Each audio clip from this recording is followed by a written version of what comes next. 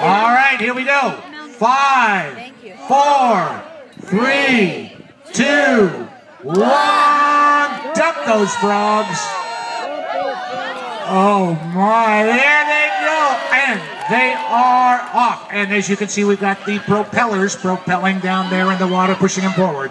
They have a tendency to group together to begin with, but then as the day progresses, they will spread out a little bit more over on the left-hand side. I see we've got a little break going on. A couple of the frogs heading off on their own. And look at this, we've got some volunteers and Dog Parrot and Sam into the pool.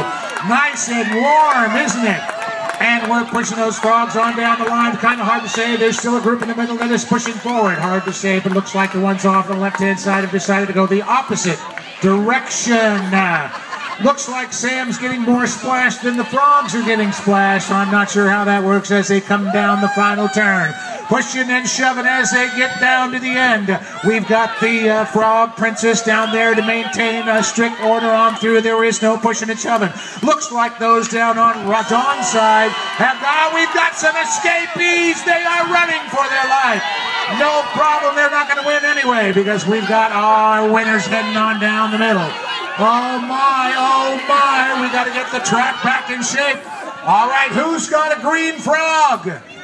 Y'all got green frogs. Okay, looks to me like we've got that $7,500 frog is moving on. Oh, there's a $7,500 frog. All right, well, let's make sure that we get these, let's not get out of order here.